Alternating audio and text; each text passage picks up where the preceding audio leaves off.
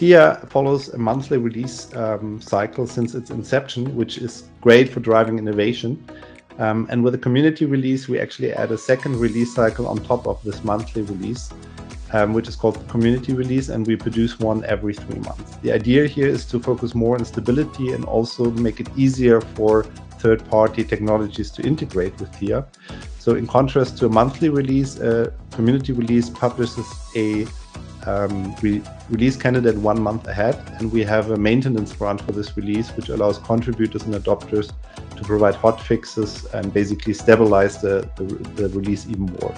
Furthermore, we have a list of technologies that integrate with a specific community release and publish a version that is already tested and compatible with this community release. So in a nutshell, if you're an adopter of Theia and you don't necessarily want to adopt every monthly release, for example, because of your project is already in a more stable phase, then the community release is the way for you to go.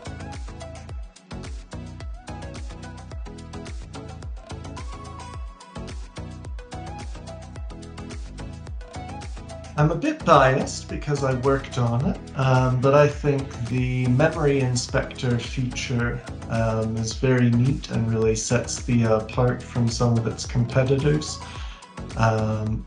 We did a fair bit of research into competing solutions when we were making the new version of the memory inspector, and we tried to come up with something that was at least as good as everything else and had a little bit extra.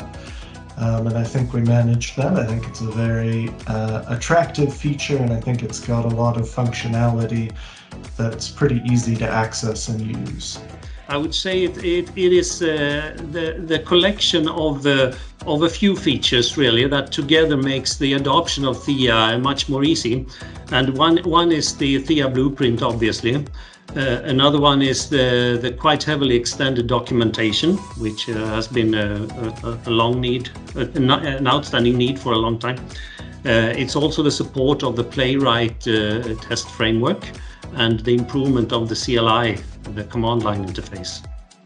It wasn't necessarily a user visible feature, but at that time we worked a lot also under the hood.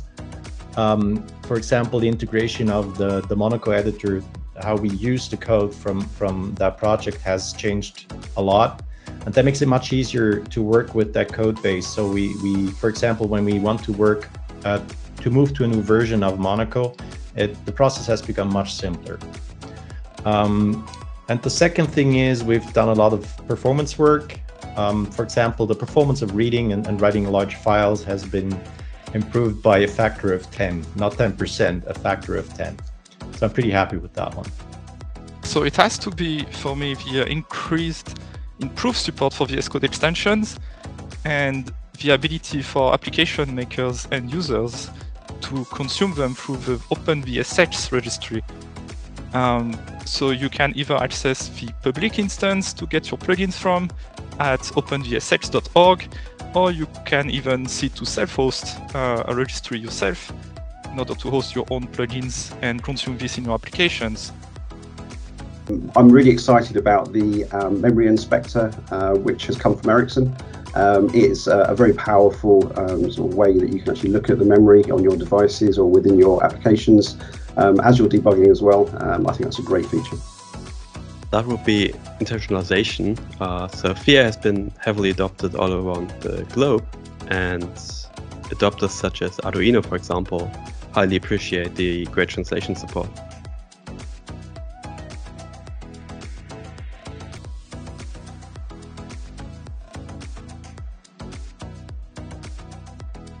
I see Theia as really as a kind of running the same playbook in terms of being open, providing an extensible platform that everybody can embrace and adopt in their products and in their offerings. And don't forget, Theia also runs in the cloud, so it's also service offerings. It's not just downloadable desktop IDE, but it's really recreating the success of the Eclipse IDE in terms of you provide something that developers love, you make it an open and extensible platform that companies can adopt and use in their own products, and that combination is a proven success.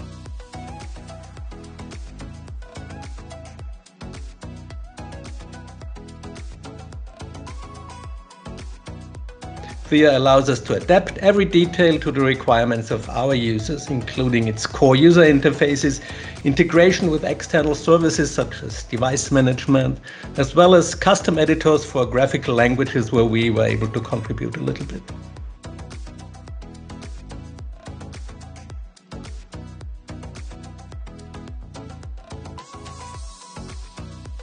Or I expect the community release cycle of Theia to be really a very important synchronization point for multiple things, for the Theia platform, for the industrial products that build on top of Theia, as well as for the ecosystem around Theia.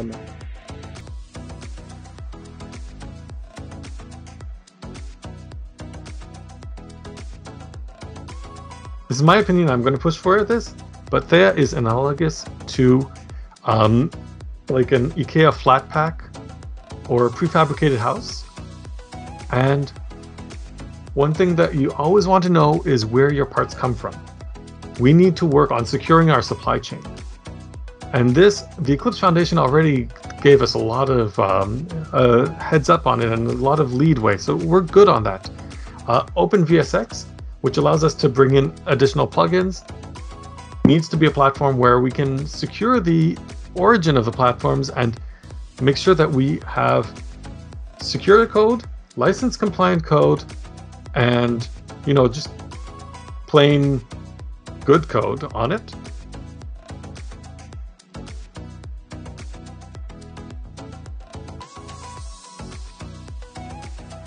So I think one of the features I'd like to see is the ability to detach windows.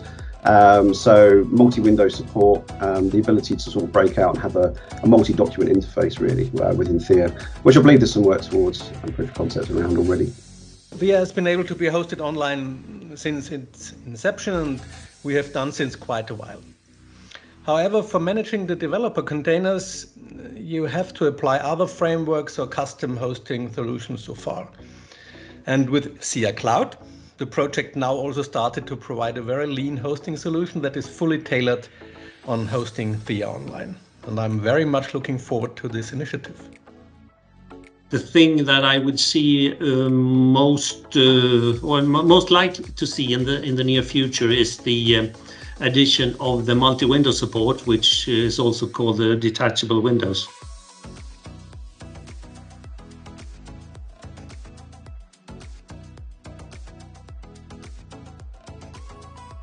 Yes, hi community, make yourself visible. So if you are interested in Theia, if you're evaluating it or if you're adopting it, talk to us, report issues you have, ask questions in the forum, join our weekly dev call, post something on the mailing list. So the Theia team is really very open, and we are super much interested in new use cases and to support our adopters.